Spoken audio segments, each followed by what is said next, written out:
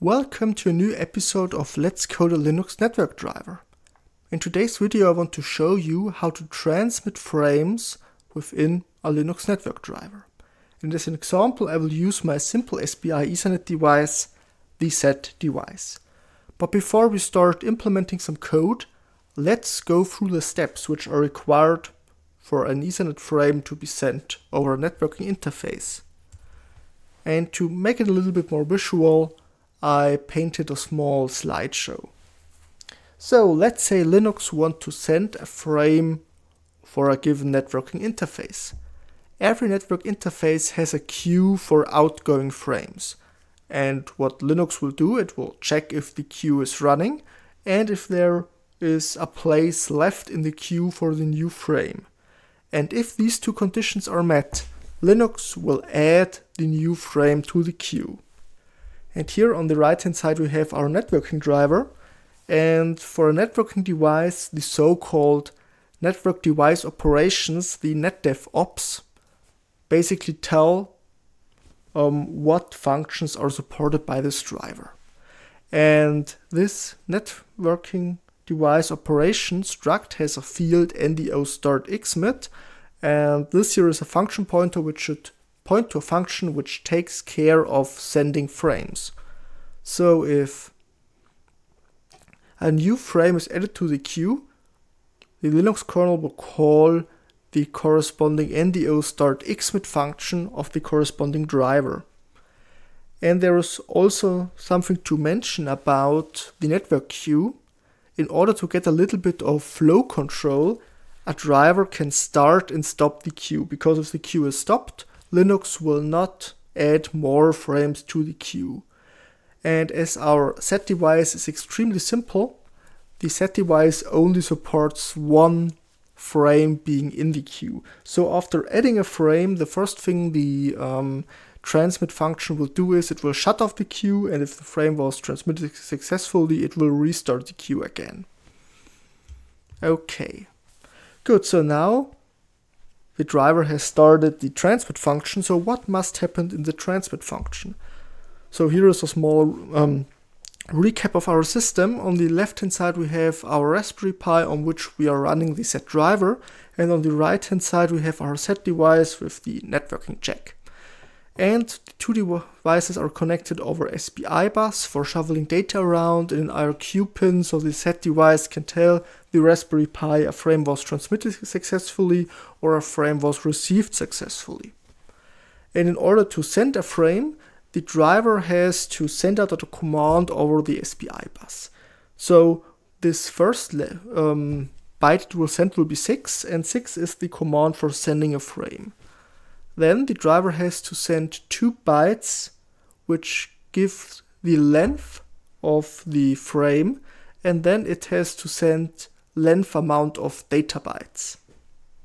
And after this package was received by the set device, what the set device will do is it will transmit the data, and after the transmission was done is it will raise the interrupt pin and will generate an interrupt on the Raspberry Pi on the driver to tell the driver, okay, the frame was sent successfully. And now the driver has to check which interrupt occurred, because this interrupt pin is used for every interrupt which can happen on the set device. So what the driver will do now is it will write out the SPI command 8, which is the command for getting the currently pending interrupts, and the set device returns a 10 hexadecimal, here in this case. So this 1-bit set means the transmission of a frame was done successfully. And after receiving this command, the set device will also clear the interrupt, so it's no longer active on the Raspberry Pi. And of course, after getting the notification a frame was successfully transmitted by the set device, the driver can now start the queue again, so Linux can queue new networking frames. Okay, so much for the theory. Now let's implement the driver. Okay, so here I'm connected to my Raspberry Pi over SSH, and the first thing I will do is I will navigate into my folder for my set driver. And then I will open up the source file of my driver. So the first thing I need to do here in this struct setNet, which bundles all the various stuff I need for managing one set device, I will add two new fields. So the first field I will add is a pointer from the type struct work struct xmit work, because I will need a new work item for handling the hardware transmission. Okay, and the next thing I will need is I will need a pointer from the type struct skbuff, which I will name txskb. And basically this skbuff struct represents one frame which should be sent over our interface, and here I will have a pointer to the current frame which should be transmitted by the interface. And here I have the various SBI commands. So here I have to add two new commands. So one command will be send frame, and this command has the number 6. And I will need a command for reading back the interrupt. So get IRQ, and this is command number 8. Okay, and maybe let's start the wrong way around. So let's start with the interrupt handler. So here is our interrupt handler. So what we're doing basically here is first we're getting the private data of our set device back, and then we are doing we are reading back the interrupt. But now instead of the hard-coded 8, I can now use the define get IRQ. And then I will double check if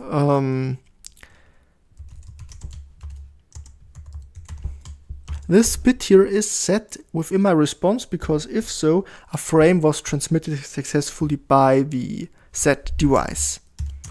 And in this case, I will print out a message.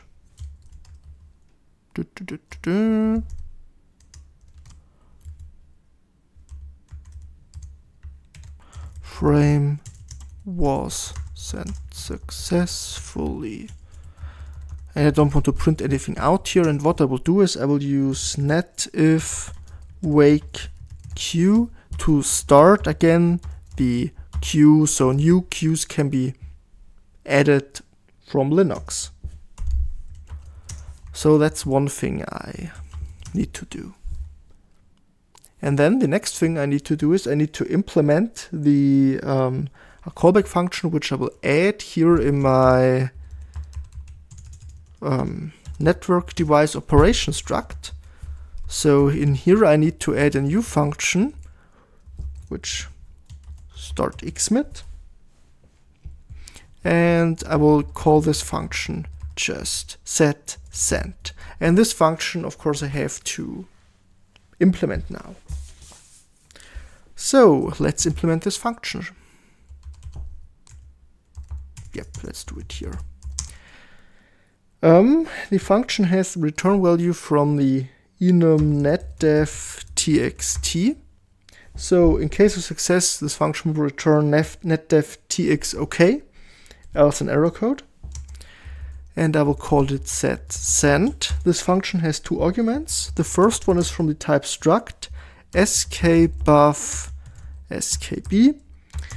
This is the frame I want to send, and the second argument is from the type pointer struct net device net, and this is just a pointer to the networking device over which I want to send this frame.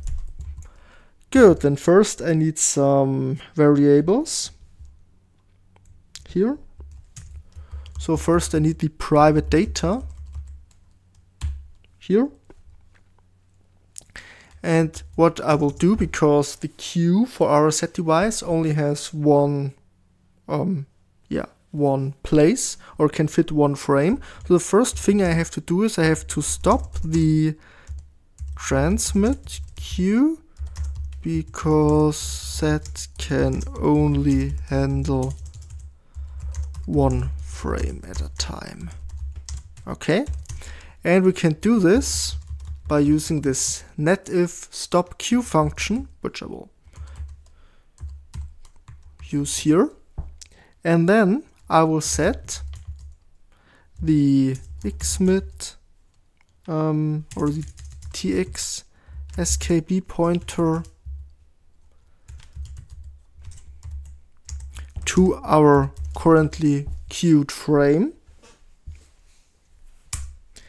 Then I can schedule a new work item, and the work item I want to schedule is priv xmit work.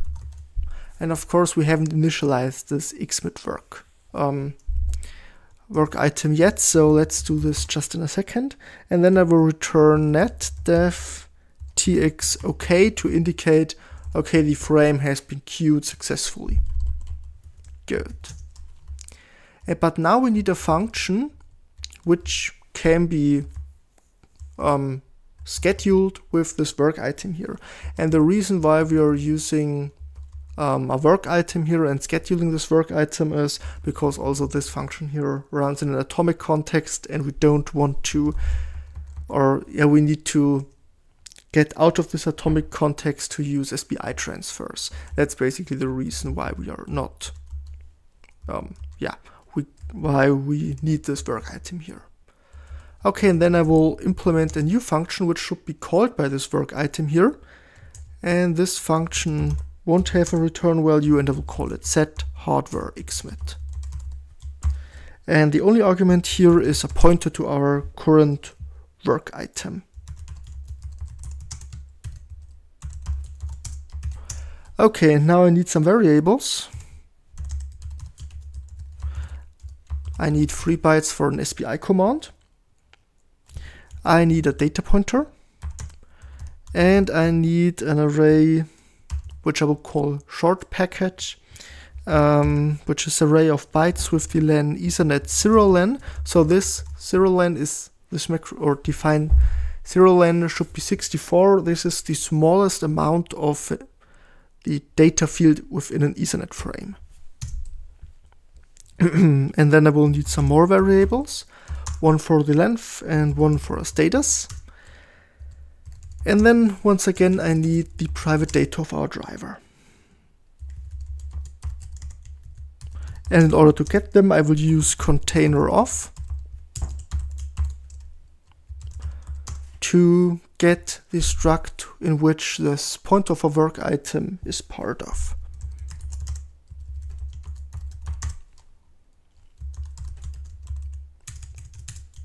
Here we go. Good, and the first thing I will do is I will extract the data and the length of the frame to be sent. And as I have stored them in this tx_skb structure, which is part of the private data of my networking device, I can extract them in this way. And in the case the data length is smaller than 64, we have a very short frame, and we have to pad this frame to fit a size of 64.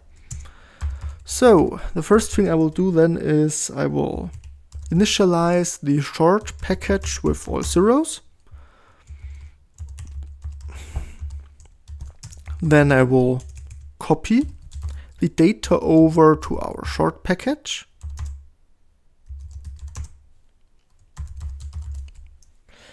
I will set the length now to Ethernet setlen, and I will set the data to the short packet. Okay, but this is only needed if we have a very small frame queued. And then let's do the transmission. Therefore, I first have to pack my SPI command. So now I want to do a send frame command. The next 2 bytes are the length of the frame, and first I have to send the upper 8 bytes, and then I can send the lower 8 bytes. Okay. And now we are ready to transfer the data. And of course, before doing so, I have to lock my mutex, so only one function at a time can have access to the SPI bus here. And at the end, of course, I have to unlock the mutex. And I will use the function SPI write to write the data down the SPI bus. So here is the SPI over which I want to transmit the data. Then I have to specify the data I want to transmit and the size of the data, which is 3. And on success, this function will return a 0, but if the value is not equal to 0, I will go to the label out, and at out I will unlock the mutex.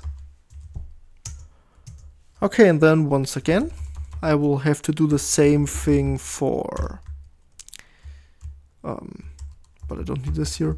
I have to do the same thing for the data of the frame. So here I will send data or length bytes of data over the SPI bus.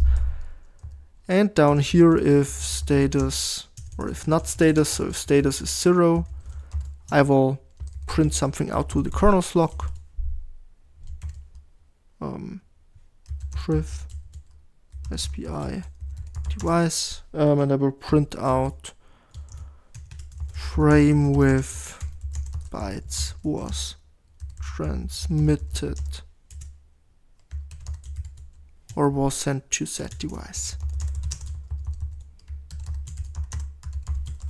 Okay, so we are getting some feedback back here. Okay, and now we almost have everything put together. The last remaining thing is here I have to initialize this xmit work item, so it will call the set hardware xmit function, and then basically I should be good. Yep, so here in the probe function I will initialize the xmit work with set hardware xmit. Yep, that's the function. Okay, and that should be basically it. Let me try to compile this driver and let's see how much mistakes I've made on the way.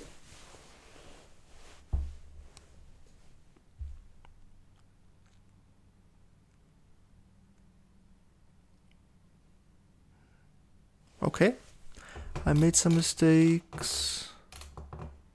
Priv. Okay, here I have a typo, that should be easy. And I also have to take a look at the work item I have here.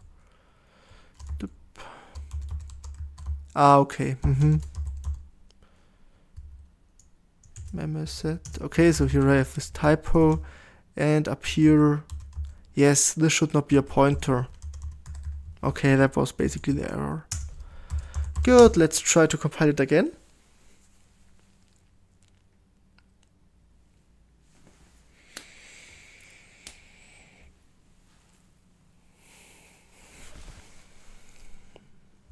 Okay, then let's apply our device tree overlay to add our set device to the system. And then I will start up tmux to spawn a second window so you can see what's ongoing here. And here I will load my set driver. And you can see basically frames are already queued to the interface, and also the interrupt is triggered successfully. So actually we are already transmitting frames, which is great. Okay, and then the next logical part to be able to use this network device in real life is we have to implement the receive function. But I would say that's a topic for the next video. So I guess that's it for today. I hope you've enjoyed the video and learned something. In case you want to support my work, you can buy me a coffee on buymeacoffee.com/jonas4linux. So thanks for watching and goodbye.